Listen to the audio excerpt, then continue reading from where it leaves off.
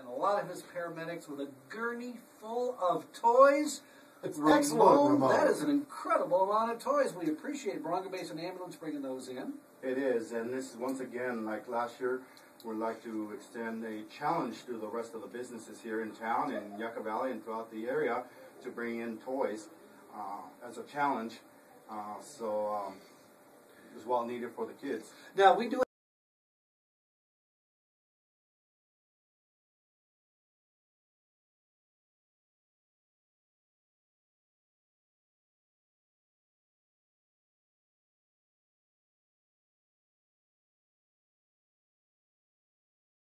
and out in support of County Fire and supported Toys for Tots.